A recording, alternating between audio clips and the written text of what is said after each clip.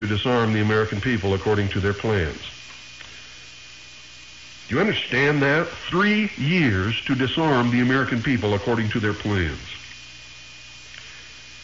The Open Sky Treaty was just signed about 3 years ago, and Russian aircraft overfly the United States to inspect the disarmament of the United States now on a daily basis, and we are overflying what used to be known as the Soviet Union.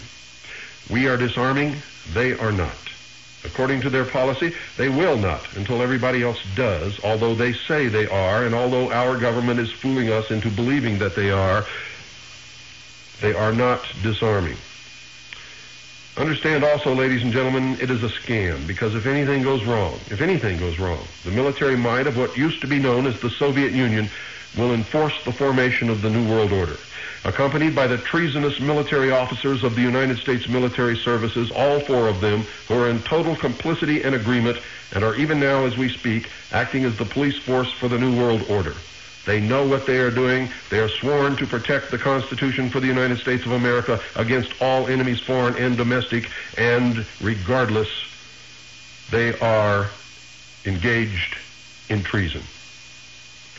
So if you're looking for our own armed forces to save us, you're looking in the wrong place.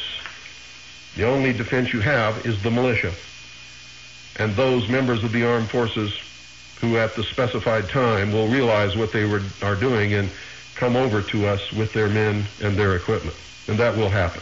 I don't know on what scale, but it will happen. Quote, the 10th special session of the General Assembly, the first session to be devoted to disarmament, opened on 23rd May 1978 at the United Nations headquarters, New York. The Assembly concluded its work in the early hours of July the 1st. Earlier, during that final meeting on 30 June, it adopted resolutions S-10/2 containing the final document of the 10th special session of the General Assembly, comprising an introduction, a declaration, and a program of action, and establishing new international machinery for disarmament. Now listen to what I just said, establishing new international machinery for disarmament. And that's that multi-nation force that I told you about, that's here, with thousands of pieces of Russian armament, armored personnel carriers, tanks, decontamination vehicles, which means that they may even use biological or chemical warfare upon us. On page 22, it also decided to establish a program of fellowships on disarmament. Quote, implementation of the priorities mentioned in the program should lead to general and complete disarmament under effective international control, the Assembly asserted, end quote. And, quote, the Committee on Disarmament was to undertake the elaboration of a comprehensive program of disarmament in order to ensure that the goal of general and complete disarmament became a reality in a world in which the new international economic order was strengthened. Let me say that again. The new international economic order was strengthened. That's a buzzword for the New World Order. And you're still listening to Rush Limbaugh. You think he's telling you the truth.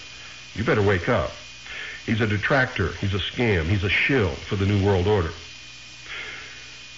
Quote, necessary measures should be taken to maintain international peace and security, including the obligation of states to place at the disposal of the United Nations agreed manpower for an international peace force equipped with agreed types of armaments to ensure that the United Nations was able to deter or suppress any threat or use of arms in violation of its purposes and principles. You see, they're not talking about treaties that we made. They're talking about the United Nations as a world government. That's what this is all about. Quote, general and complete disarmament under strict and effective international control should permit states to have at their disposal only those non-nuclear forces, armaments, and facilities agreed to be necessary for internal order, end quote. No New World Order? Rockefeller's not involved. The Trilateral Commission is not involved. The Council on Foreign Relations is not involved. Newt Gingrich is not involved. Bob Dole's not involved. Bill Clinton is not involved. He's just a nice guy with a wife that has a big mouth or something. They're all involved, or they wouldn't be there. They admit it in their own publications. This is the final document.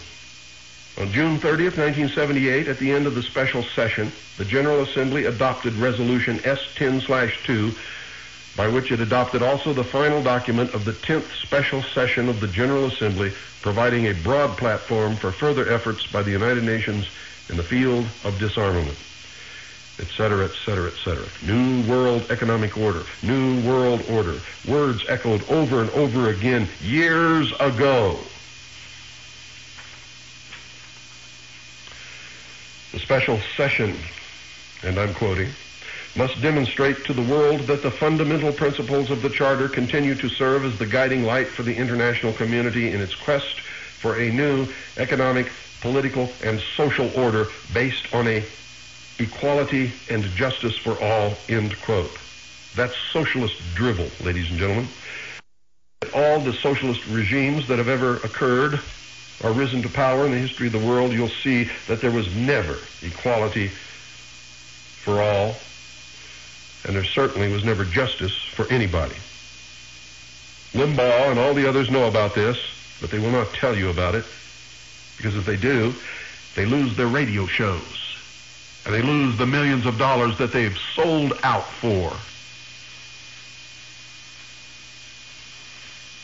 Resolution S-10/2 is recommended by Ad Hoc Committee of 10th Special Session, AS 1023, Part 1, adopted without vote by Assembly on 30 June 1978.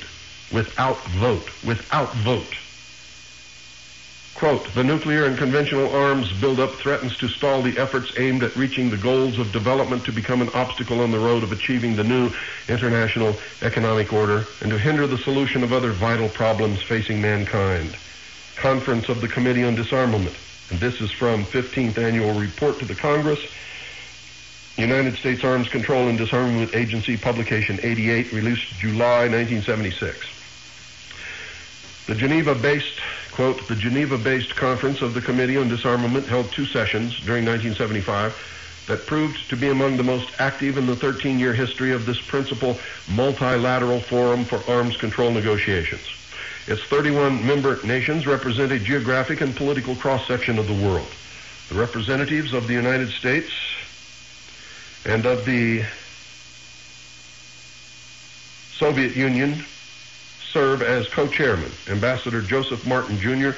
led the United States delegation. Quote, the committee's agenda included several new issues that had been referred to it by the 1974 United Nations General Assembly. The question of nuclear weapon-free zones, arms control implications of nuclear explosions for peaceful purposes, and environmental warfare, in addition to the topic of chemical weapons restraints and a comprehensive nuclear test ban, end quote. And under environmental warfare, listen to this, quote, the highlight of the session was the August 21st tabling by the United States and Soviet representatives of identical texts of a draft. Let me say that again. The highlight of the sessions was the August 21st tabling by the United States and Soviet representatives of identical texts of a draft. Listen to this. Identical texts of a draft entitled, quote, Convention on the Prohibition of Military or Any Other Hostile Use of Environmental Modification Techniques, end quote, and it goes on and on and on and on. And they do have the ability to modify weather and just about make it whatever they want. I don't know if they've been doing that, but they have the ability. And we have found treaties that exist that acknowledge that they have the ability and prohibit the signatories to the agreement from using such technology to modify the weather or any other part of the environment without notifying the country that will be infected. It doesn't say they can't, it just says they have to notify. And it goes on and on. The members, ladies and gentlemen, of the United Nations are fully aware of the conviction of their peoples that the question of general and complete disarmament is of the utmost importance, and that peace, security, and economic and social development are indivisible, and they have therefore recognized that the corresponding obligations and responsibilities are universal. You see what's happening?